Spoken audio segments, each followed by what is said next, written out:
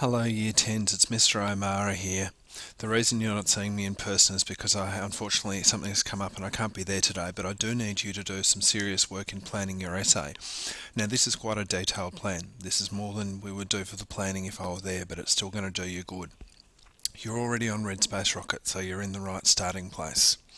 You're watching the video and you click on the link under the video, which the video is obviously not on there at the moment because I'm making the video. So you click on that and it will take you through a form. Now, what this is taking you through is this question here. The film The Help is all about problems but not solutions. So that is the prompt that you are responding to. So what these questions are going to do is get you to quite thoroughly plan out how you're going to respond to that prompt. The very first thing that you need to decide is how you're going to respond, what your basic contention is. Do you completely agree with this? You think it is all about problems but not solutions? Or do you completely disagree and perhaps think it's all about solutions and the problems aren't that substantial? Or are you somewhere in between? You will probably recognise these codes here. An AAA response is all three paragraphs will agree with the prompt. And that's what completely agreeing is. Obviously, if you mostly agree, it's an ADA response. You agree, then disagree, then agree.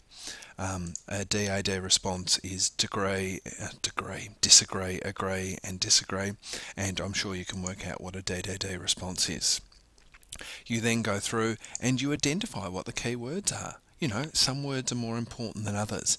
Now, it's a common trap, but the help is not a key word.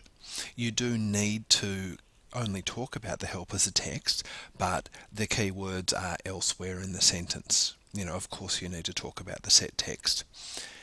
One thing I want to make really clear is when I give you a big box of this size to write in, it means I expect you to write a bit, probably 2 or 3 sentences.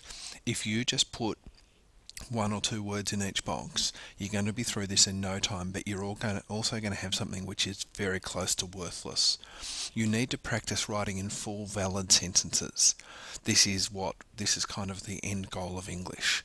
So, well, not the end goal, but one of the very definite goals is being able to write in fluent, solid English sentences.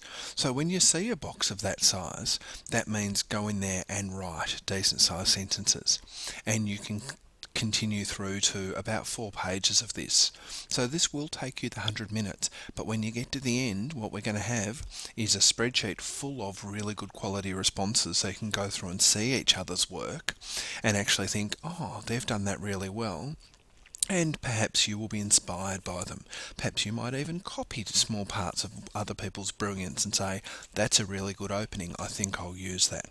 So this is what I need you to do today, and I will see you very soon.